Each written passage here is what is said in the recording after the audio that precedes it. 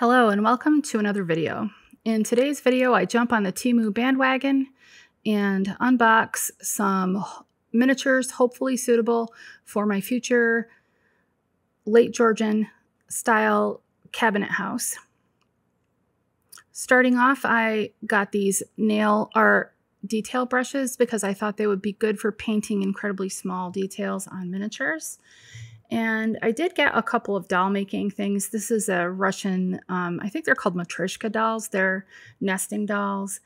So you open it up, the inside fell out. But there's another doll inside each one of these until eventually you get down to the smallest one. And they're usually painted really nicely with a lot of folk art florals and things that I really enjoy doing.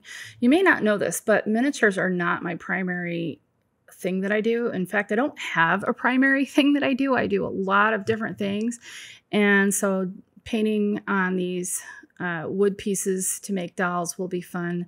I also got these peg dolls here to hopefully make some little people eventually for the Eternal Bookstore room box. Here are some caviar beads, also for nail art, but these are great for a lot of other things when you're making miniatures. You can see these other ones on the right that I got on Amazon. They're quite a bit bigger than the ones that are made for nail art. And I'm going to show you something that I do with those later in this video. Here are some precision tweezers. I always check to make sure that the tips line up, and these are supposed to be like anti-static tweezers. And as you probably know, when you're working with miniatures, you can never have enough pairs of tweezers. So I jumped on those. I think it was like $2 for these 3 tweezers. That was a great deal. They're metal, they're good quality. This is the first of 3 glass like jars that you would use in the kitchen. And I don't know if they had this kind of glass in 1805, but I figured I would give these a try for my kitchen. They are made out of glass and miraculously made it all the way from China, despite being wrapped up, touching inside of that bubble wrap. So there's 3 of those. See, look how they were wrapped. Isn't that crazy? But they're totally fine. They're about 1.5 inches tall, which would make them 1.5 feet tall in real life. And I have had some that big. So this is a terracotta vase of some sort. It has like grapes on it. It is made out of some kind of a ceramic or resin, and that should work out well in the kitchen. Maybe there would be vinegar in that or something like that. It's a little bit shorter, so it's about 1 inch and maybe 1/4 tall. This was supposed to be a toolbox. It's made out of wood. It's pretty nice quality. I don't know if I'll use it for a toolbox or if I'll use it as part of the maybe a cleaning caddy of some kind. It's quite big. Now, this is the first of 3 ceramic jars that have corks in them, and I thought I could possibly maybe put a little fabric on the lid or something so that it would look like jam or something. Now, I bought a lot of little brass trinkets that were not billed at all as dollhouse miniatures, but I thought that they might work as decor, say, in the library of my Georgian cabinet house. So here's like an Asian tree, like a bonsai tree, and it's about 1.5 inches tall, which would make it about 1.5 feet tall in 1/12 scale. Some of the things that I bought for that in that category worked out and some of them didn't. This is in no particular order though. So here is the first of 2 sets of feet, box feet that I bought to go on the bottom of room boxes. Now, normally these would be for, say, jewelry boxes or something, but I think they can really elevate a room box, especially if you're displaying it on a shelf where people can see all of the edges. I was missing 1 screw. Now, this particular one is corners, so it goes on the corners of a box. So see, like this. So for my Eternal Bookstore conversion, my corners are not box corners because I put it on a base. And so these ones wouldn't work, but I will show you some that I got later in the video. All right, now this I thought could be like a loving cup or some kind of an award if the man of the house maybe was I don't know, maybe he owns a racehorse or something. It's quite large, and again, it's not billed as a dollhouse miniature. It was just as a brass miniature. I think if you just search brass miniatures, you'll find it. Now, this is a sewing box. I think I thought I was getting the jewelry box, like the one that Queen City Minis unboxed in her Temu video, but I really like this a lot. It's very hard to get sewing notions small enough for 1/12 scale. And I think I may end up buying another one of these to tear apart and try to make into a tea caddy. The only thing I don't like about it is the back, the hinge is just fabric, but I do have some miniature hinges and someday I will be replacing that hinge. But that will come after we move. Here is the blue, so that's number 2 of 3, and then the third one is brown. I'll talk more about our move at the end of this video when I talk about the future of the channel. Now, this thing was billed as a dollhouse miniature fruit bowl, and I'm like, that's a pretty ornate fruit bowl. And it's fine. It's metal. I guess I like it, but I think I'm going to have to distress it a little bit to make it slightly less garishly. I mean, you know, if somebody had a silver bowl or a gold bowl sitting on their table in a upper class home, it wouldn't be tarnished, but I need to just make it a little bit less yellow. These are Swedish dollar horses. These are not dollhouse miniatures. I thought I might be able to paint these and put them on a shelf somewhere in the Georgian room box. I mean, in the Georgian cabinet house. Maybe our man of the house picked them up in Sweden when he went on his grand tour. Just finding something to use for scale. So I don't know, maybe I'll even just put them in the nursery. And then this is one of the brass miniatures that didn't really work out. It's just too big. I don't think anyone would really have a foot-long brass frog sitting on the shelf in their library in 1805. So I'll just display that in one of my plants like I do. Now, this is my favorite. This is so hilarious. I'm dying laughing. I don't know if this is Diana or Aphrodite, but whoever she is, I have to laugh because she's hunched over. It's just cracking me up. When you look at her from the front, it looks fine. But when you look at her from the side, she might have Ehlers-Danlos syndrome like I do because her neck is hunched over. And I'm just like, yeah, this is a fail. Like, I think I could face her forward and maybe no one will notice, but I don't know. So here's the third ceramic jar. And I was just testing. This is like that plaster resin stuff. I was trying to see if maybe I could make a mold out of it or something and then make it a little bit less tall and make her have better posture. We'll see. This I bought specifically for the glass dome because I want my library and my cabinet house to be kind of like full of treasures that the man of the house maybe picked up on his travels. And so I'll be trying to find something to go inside of that. And it is glass. It's quite tall. So maybe I can get a miniature statue, or maybe I could put like a toy soldier or something in there. We'll see what I can come up with. This is a little silver basket, like a little silver fruit bowl or something that would be sitting on the table, maybe the dining table. And it is metal. All right. next up is one of my favorite things. This is a set of copper kitchen cooking utensils that hangs on this hook apparatus, which I really, really like.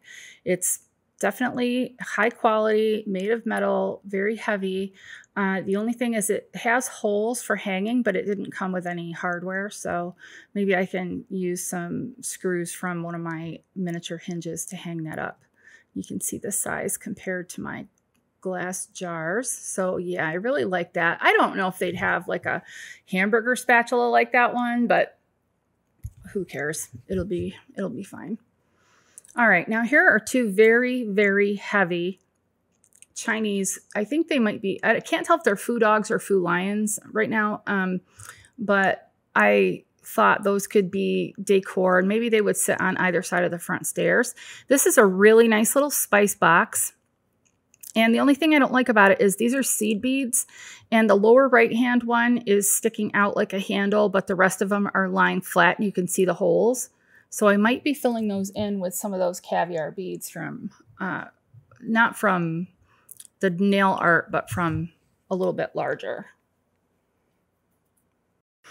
All right, here are those other feet. I really like these little feet. They can go on the bottom of pretty much anything, and there's nothing sticking up from the top to obtrude. So I'm pretty happy with these. And again, the screws for this are exactly the same as the screws from the other feet. So I'm just going to put them in the same little container. I wish Temu would send the screws in a little bag or something, just because I'm pretty sure I must have lost that one screw from the other set when I was opening the container, because I certainly didn't imagine they would just be loose in there. I keep a lot of these little snapshot containers around so that I can sequester items like this. And this is what these feet would look like on a little box.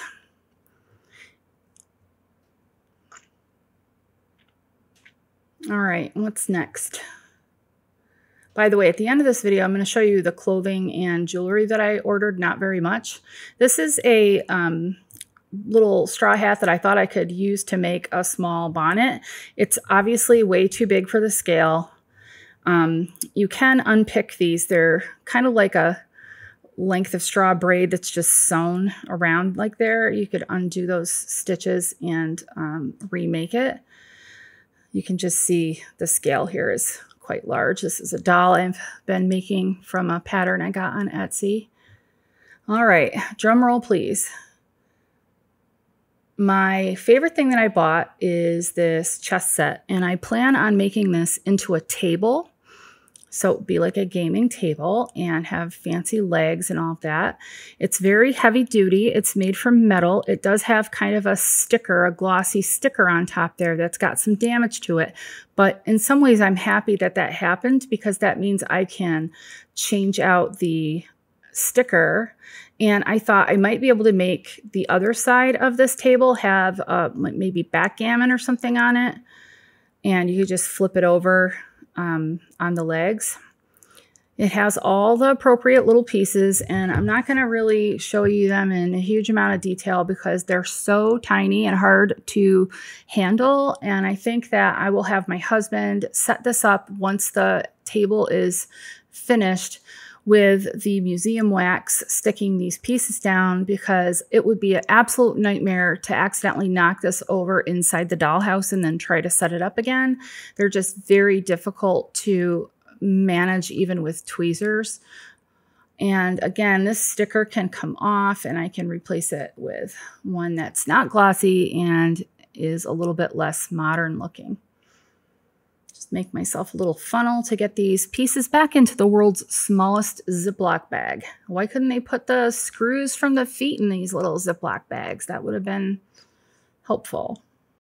Okay, so in terms of what I bought for the doll's house, I'm going to give these miniatures a 7 out of 10. So 7 out of 10. I think for the most part, what I picked was fine, but the scale is still a little bit off. Now, this is going to be very short. I did purchase 3 articles of clothing, 2 sleeveless tops and 1 t-shirt, and I am displeased.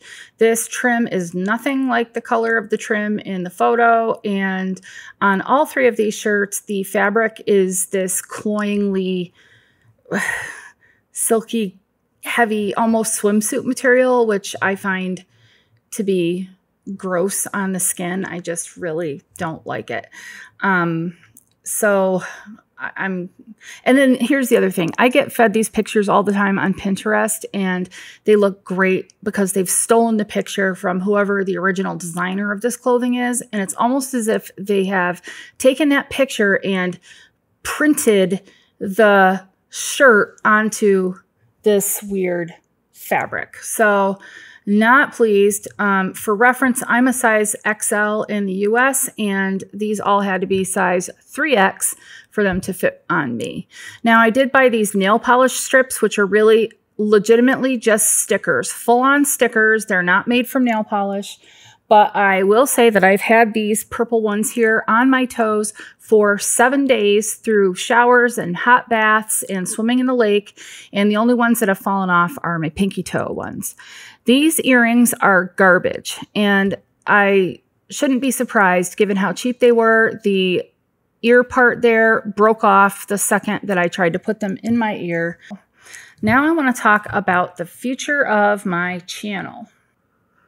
And as I do so, I'm going to be showing you some of the other things I've been working on without commentary on them probably. So I am an artist and an art instructor, and I teach and make many, many, many kinds of art, from regular traditional art to many, many kinds of crafts. And for those of you who have been with me from the beginning here, you know that we have had our house on the market for a year, and we've been waiting to move, and we are now approaching the date where we will be moving. And I don't know anything. I don't know where we're moving. I don't know what kind of dwelling we will be in. I don't know if I will have an art studio or not. I don't know if I'll have a place where I can edit videos accurately or quietly, you know, without noise. So I'm not sure how often I will be posting between now and, say, September. I do have a lot of things that I could do. And I know that I've promised you tutorials on the sliding library ladder, and here you can see I put the spiral staircase into my Eternal bookstore that I converted to the room box. I just don't think that I'm going to be able to get to those things between now and when we move, but here is what they look like. So maybe if you want to do them, you can see where I positioned it and how I made the previous staircase into an entryway. I have been working on these little sun catchers. See the big one in my window? I've been making some small ones because I have an idea that I can do a series of videos where I show you how to make something in miniature like this and how you can make it full size for your home, your regular house versus your dollhouse. I think a lot of you found me via doll making and miniature making, and I'm worried that if I switch over to not making miniatures all the time, I might lose out on some of you, and I've really enjoyed my interactions with you. So let me know how you feel about that. I thought I would start off maybe with these stained glass windows that are just made from UV resin, because I think you could use them in any kind of dollhouse. And of course, I'm always going to be making things related to dolls and miniatures, but I just usually don't do that constantly all the time. For example, right now I'm working on embroidering this Kantha quilt, and I don't know if you have any interest in embroidery like this or this, which I made out of fabric scraps, or this out of wool applique. I have been sewing. I did this upholstery on my grandmother's sewing box. And then I did another kind of upholstery using a placemat on my mother-in-law's step stool here. I'm still watching a lot of mudlarking content and taking care of little Fuzz McGee here, who's actually doing quite well on his gabapentin with his bad teeth. He's a good boy. So I have a lot of things happening and a lot of things to share. So let me know in the comments if there are other kinds of art that you do or that you're interested in, or if you've ever seen anything in some of my videos that interests you that I didn't do a tutorial on. And for now, I'm going to say I'm doing a lot of packing and swimming and enjoying this lake, which it's going to be hard to leave, but it's a new chapter in life, and I'm looking forward to just being done with this move. So thanks for watching. I hope you will stick with me, and I will see you soon. Take care.